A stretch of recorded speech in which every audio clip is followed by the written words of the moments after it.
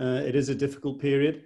And most of all, in these days when there are legalistic issues and things to deal with, we can't forget that this is very much about a human story, and our thoughts go out to Steve and some of the challenges he's facing, and also the bravery of him and his family and the other players coming out and airing their concerns and their worries in public. And we know that must have been a difficult situation for them. And first and foremost, in these legalistic times, however, this is very much a human story. And we recognise what's happening here, and we recognise the difficulties that the families are going through, and then bringing these stories into public. And we applaud them for doing that, and also in the context of how they've stated their motivation here is really to improve the game and make it better and safer for future generations coming through. And we would certainly share that, and we would certainly take that to heart.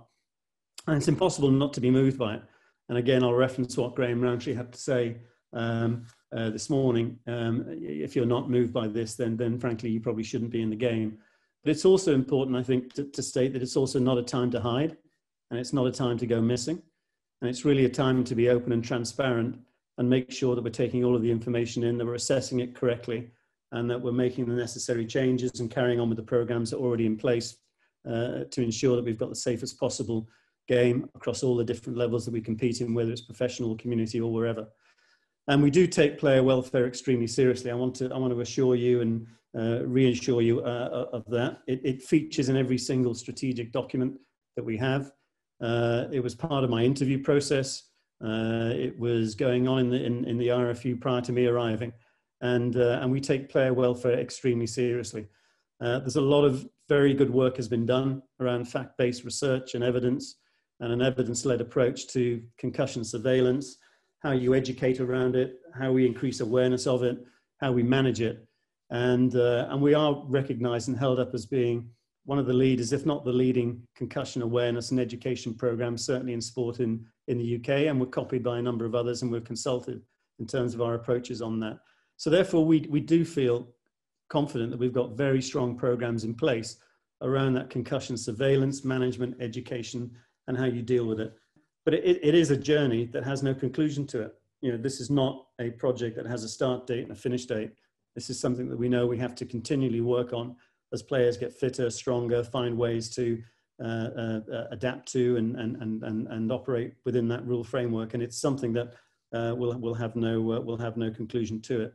It's important to stress and point out, actually, we haven't received any formal legal approaches yet. So all we're knowledgeable about is what we're reading currently and what we're reading in the media. So we don't have any specific case or specific conditions that have been laid out for us. So it's a bit premature, really, and hypothetical to speculate on what's going there. And we haven't got into any detailed discussions around insurance or cover because we don't know the nature of what's being presented yet. Literally echo what Bill said. What, you know, for me, looking at Russell, and for everyone, it's thinking about Steve and Alex, Michael. You know, first and foremost, it's them as people. But just what Bill said, I played in that era. That was my era. I played against Steve when he was Steve Walters, not Steve Thompson, when he was a young kid. You know, and we all go back to that stage, and we knew what we knew. We were incredibly well looked after with the knowledge that we had then, and all I've seen as time goes on, you think back when you were then, and you saw the way boot technology has gone. Every bit of technology has improved, generation on generation and year on year. And I always felt incredibly well looked after in that period of time. I love my rugby.